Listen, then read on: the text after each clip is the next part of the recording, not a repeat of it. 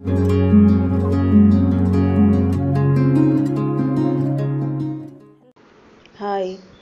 എല്ലാവർക്കും higher secondary economics ക്ലാസ്സസിലേക്ക് സ്വാഗതം.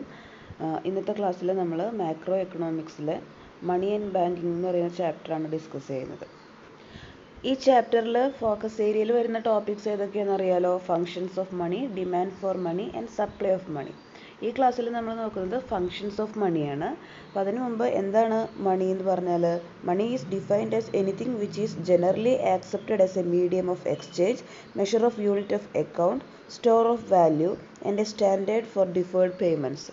അതല്ല എന്നുണ്ടെങ്കിൽ വളരെ ഈസി ആയിട്ട് നമുക്ക് പറയാവുന്ന ഒരു ഡെഫിനേഷനാണ് money is what money does. പണം ചെയ്യുന്നത് എന്താണോ അതാണ് പണം. ഇനി എന്താണ് പണത്തിൻ്റെ ധർമ്മങ്ങൾ, എന്തൊക്കെ ജോലികളാണ് മണി ചെയ്യുന്നതെന്ന് നോക്കാം നമുക്ക്. Functions of money. What are the functions of money? പണത്തിൻ്റെ ധർമ്മങ്ങളെ നമുക്ക് മൂന്നായിട്ട് ക്ലാസിഫൈ ചെയ്യാം: primary function, secondary function and contingent function. ഇതിൽ എന്തൊക്കെയാണ് പ്രൈമറി ഫങ്ഷൻസിൽ വരുന്നതെന്ന് നോക്കൂ. പ്രാഥമിക ധർമ്മങ്ങൾ എന്ന് പറയുന്നത്, first one, A medium of exchange. അതായത് in modern times goods and services are boat and sold with money, thus money serves as A medium of exchange. നമുക്കറിയാം, ഇന്ന് നമുക്ക് പണം ഇല്ലാതെ ജീവിക്കാൻ പറ്റില്ല ഒരാൾക്ക് പോലും. എന്ത് സാധനങ്ങളായാലും സേവനങ്ങളായാലും എല്ലാത്തിനും പണം വേണം. അങ്ങനെ അതൊരു മീഡിയം ഓഫ് എക്സ്ചേഞ്ച്, കൈമാറ്റത്തിനുള്ളൊരു മാധ്യമമായിട്ട് പണം പ്രവർത്തിക്കുന്നു. ഇതാണ് ഫസ്റ്റ് ഫങ്ഷൻ എന്ന് പറയുന്നത്. Primary ഫങ്ഷനിലെ first ഫങ്ഷനാണ് A medium of exchange. Then next function is A measure of value. Money is used to measure the value of goods and services. When the value of goods and services is expressed in form of money, it is called price. Thus, money becomes a unit of account. അതായത് മൂല്യമാപനം, ഒരു വസ്തുവിൻ്റെ മൂല്യത്തിനെ അളക്കാൻ വേണ്ടി നമ്മൾ എന്തുപയോഗിക്കുന്നു? മണി ഉപയോഗിക്കുന്നു. അങ്ങനെ പണം ഉപയോഗിക്കുമ്പോൾ നമ്മൾ അതിനെ എന്താ പറയുക? ആ വസ്തുവിൻ്റെ വില, ഇത്ര രൂപയുടെ സാധനമാണ് നമ്മൾ വാങ്ങിച്ചത്, അല്ലെങ്കിൽ ഒരു വസ്തുവിന് ഇത്ര രൂപയുടെ മൂല്യമാണുള്ളത്. ഇപ്പോൾ ഈ മോഷണമൊക്കെ പോയി കഴിഞ്ഞാൽ ഇപ്പോൾ ഇത്ര സാധനങ്ങൾ പോയി എന്നൊക്കെ പറയുന്നതിന് പകരം ഒറ്റ ഇതിൽ എന്താ പറയുക, ഇത്ര ലക്ഷം രൂപയുടെ സാധനങ്ങളാണ് അവിടെ നിന്ന് നഷ്ടപ്പെട്ടതെന്നൊക്കെ നമ്മൾ പറയാറുണ്ട് അല്ലേ. അപ്പോൾ ഒരു വസ്തുവിൻ്റെ മൂല്യത്തിനെ അളക്കാൻ വേണ്ടി നമ്മൾ എന്ത് ഉപയോഗിക്കുന്നുണ്ട്? പണം ഉപയോഗിക്കുന്നുണ്ട്. അപ്പോൾ പ്രൈമറി ഫങ്ഷൻസിൽ വരുന്ന രണ്ട് ഫങ്ഷൻസ് ആണ് A medium of exchange and A measure of value. Clear ആണല്ലോ. ഇനി നമുക്ക് സെക്കൻഡറി ഫങ്ഷൻസ് നോക്കാം. ഓക്കെ, സെക്കൻഡറി ഫങ്ഷൻസിൽ ഫസ്റ്റ് വരുന്നത് എ സ്റ്റോർ ഓഫ് വാല്യൂ ആണ്. Wealth can be stored in the form of money. Thus, money serves as an asset or a store of value. Currency held by the people or demand deposits in banks are examples of store of value. നമുക്ക് നമ്മുടെ സമ്പത്തിനെ പണത്തിൻ്റെ രൂപത്തിൽ store ചെയ്ത് വയ്ക്കാം അല്ലേ. അങ്ങനെ മണി എന്തായി മാറുന്നു? അതൊരു അസറ്റായി മാറുന്നു. നമുക്കത് സ്റ്റോർ ചെയ്ത് നമ്മൾ ശേഖരിച്ച് വെക്കുമ്പോൾ അത് അസറ്റായി മാറുന്നു, അല്ലെങ്കിൽ ഒരു സ്റ്റോർ ഓഫ് വാല്യൂ ആയി മാറുന്നു. അതായത് നമ്മൾ കൈവശം വയ്ക്കുന്ന പണം അല്ലെങ്കിൽ ബാങ്കിൽ ഡെപ്പോസിറ്റ് ചെയ്യുന്ന പണം എല്ലാം എന്തിന് ഉദാഹരണമാണ്? സ്റ്റോർ ഓഫ് വാല്യൂവിന് ഉദാഹരണമാണ്. ദെൻ സെക്കൻഡ് ഫങ്ഷൻ വരുന്നത് A standard of deferred payments. Deferred payments are future payments. Money is the unit of account in contracts that involve future payments. അതായത് മാറ്റിവെക്കപ്പെട്ട അടവുകൾക്ക് ഒരു സ്റ്റാൻഡേർഡാണ് മണി.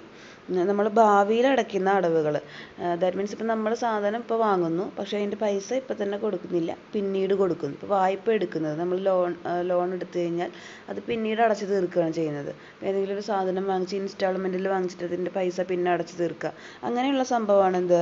A standard of deferred payments ആയിട്ട് പറയുന്നത്. Okay, then next function എന്ന് പറയുന്നത് A transfer of value. എന്താ? മൂല്യത്തിൻ്റെ മാറ്റം. Money facilitates transfer of value from one place to another. Thus money helps in transferring value. അതായത് പണം ഒരു സ്ഥലത്തു നിന്ന് മറ്റൊരു സ്ഥലത്തേക്ക് മൂല്യമാറ്റം എളുപ്പമാകുന്നു. നമുക്ക് പെട്ടെന്ന് ട്രാൻസാക്ഷൻസ് എല്ലാം നടത്താൻ വളരെ എളുപ്പമാണ് പണം എന്ന മാധ്യമം. ഇത്രയാണ് സെക്കൻഡറി ഫങ്ഷൻസിൽ വരുന്നത്. ഏതൊക്കെ? A store of value, A standard of deferred payments, A transfer of value. ഇത് മൂന്നുമാണ് ഏതിൽ വരുന്നത്? സെക്കൻഡറി ഫങ്ഷൻസിൽ വരുന്നത്. Then next function contingent functions.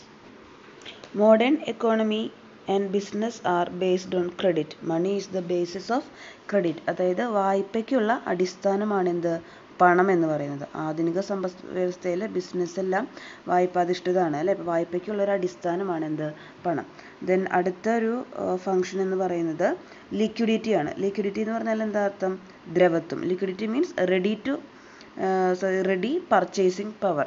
Money is the most liquid of all assets. അതായത് ദ്രവത്വം എന്ന് പറഞ്ഞു കഴിഞ്ഞാൽ ഉദ്ദേശിക്കുന്നത് ഏത് സമയത്തും നമുക്ക് പെട്ടെന്ന് എടുത്ത് ഉപയോഗിക്കാൻ പറ്റും.